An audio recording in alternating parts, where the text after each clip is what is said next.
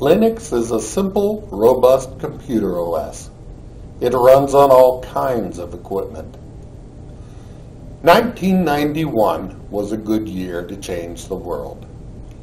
The Soviet Union broke up, South Africa dismantled apartheid, Operation Desert Storm roared through Kuwait, the Super Nintendo was released in the US, the first Starbucks opened in California, and in Finland, a young CS student set out to buy the computer that would get him through college.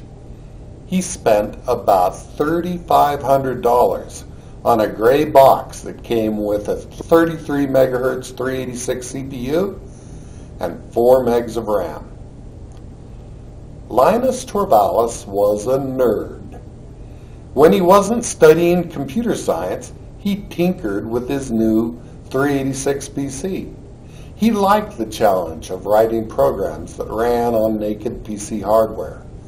One of these programs was a terminal emulator that gave him access to the university's Unix system.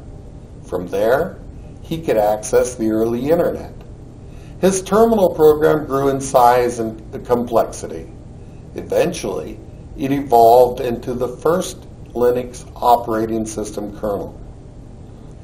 On the 25th of August, 1991, Linus announced his project to the public and invited the rest of the world to join in.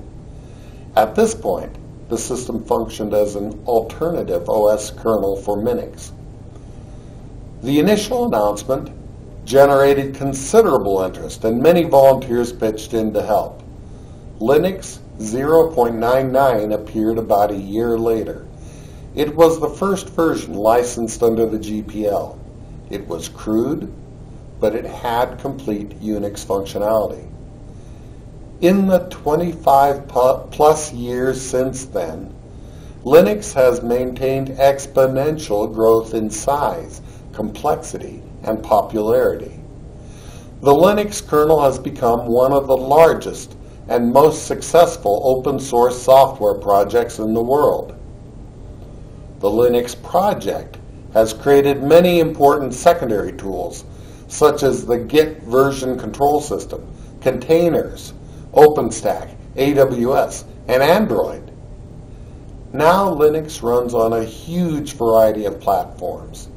They include smartphones, giant supercomputing clusters, desktops, Chromebooks, smart TVs, Internet of Things appliances, routers, military death machines, and virtualized cloud computing infrastructure.